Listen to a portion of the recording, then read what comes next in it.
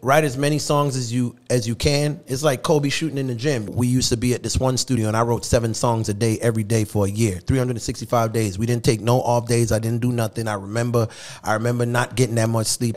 And if you believe in a song, keep going. A good song will always find a home. Most of our hit records were whacked to somebody first, and then they went to another artist, and then they were hit. If you believe in it, if you think it's that good, you play that song for every single artist until it reached the right home.